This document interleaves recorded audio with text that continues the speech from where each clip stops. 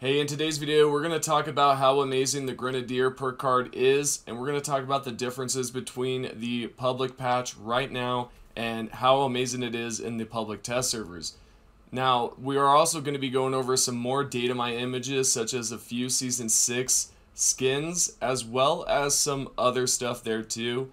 And finally, we'll finish it off with the Vault 51 boss update, as well as the chest reward. Now, what you saw before was without the perk card, and this is with the perk card right now in public test servers.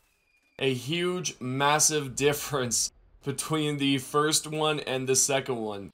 You can tell right away the explosion radius is phenomenal. It covers up a wide, vast area, obviously. And then I wanted to show you guys how amazing this is with the rocket launcher as well. So let's go ahead, or the missile launcher, excuse me.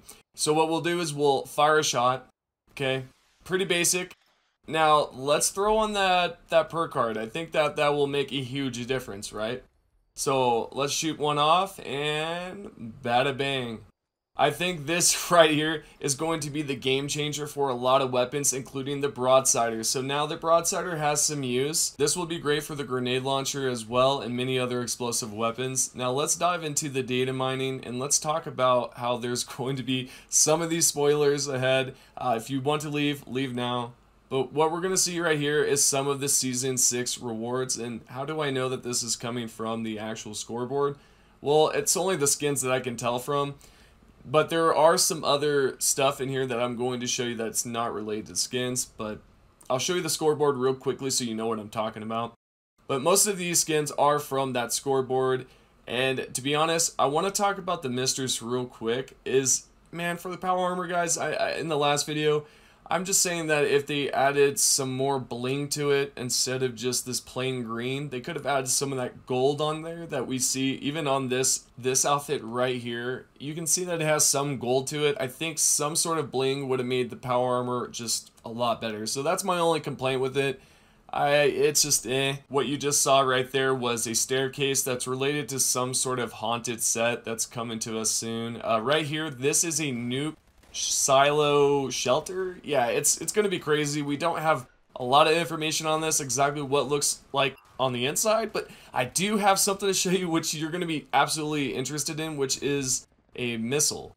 Now this is the smaller version. There's two different ones. Obviously you got that bigger version that's kind of like the vault, the vault shelter, that you get that massive one.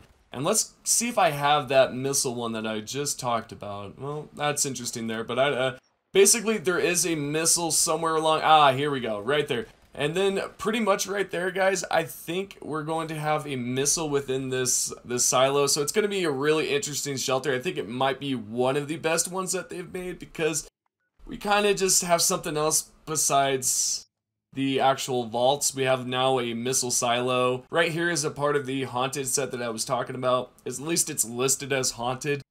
I'm so stoked, man. I'm getting some Halloween vibes instantly from this. I mean, with the boarded windows from the last Datamine objects, I can see this on this, man. It's just absolutely cool. Now, I'm kind of back and forth with the way Bethesda is. I mean, I like the Atomic Shop items, but I think more content would be better. Oh, and by the way, that right there is a survival tent. I'm not a big fan of it, but most of you might be. And I don't recall what the file said for this, but I believe this is going to be a weapon skin. Now let's go over to the good old slot machine. Yes, this is absolutely a slot machine without a doubt. I've zoomed up here so that you can see what it is when it is rolled.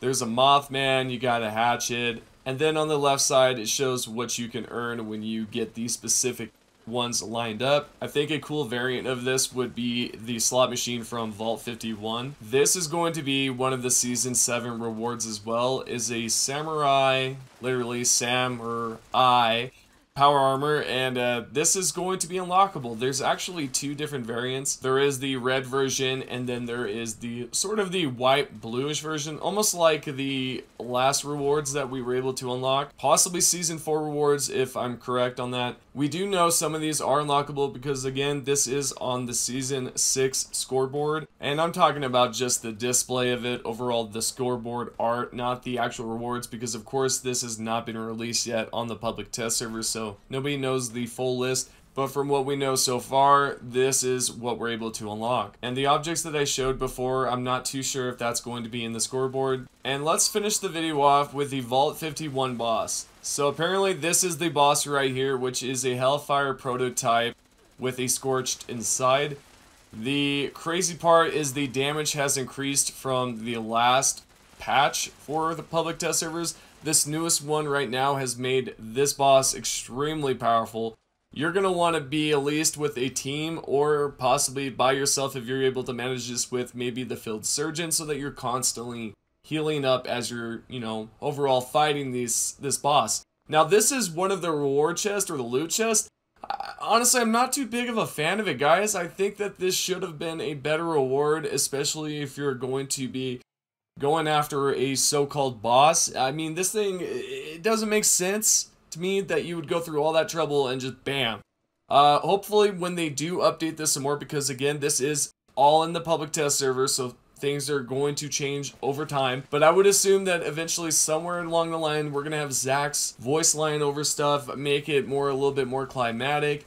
Because as a boss battle should be, it should be overall intense. Maybe somewhat like the good old Earl event where, stuff is shaking. Maybe something to make it more interesting and intriguing, I should say. So this is what we know so far with everything. I hope that you found everything helpful, especially the Grenadier Perk Card that's coming to us, the update coming to us soon, which you'll be able to have a better explosive radius, because if you did not know, that does not work too well on the current patch that we're all on right now, the live patch. So I appreciate every single one of you that have taken the time to watch this video, including the ones in the past and the ones that leave really great comments. Of course, you're going to get the negative ones, but they're cool too, I guess. But anyways, I'm going to put it into this video. Hopefully you learned something out of it. I'm going to head on out. Can't wait to see you guys on the next video. Let me know what you think down below, and see ya.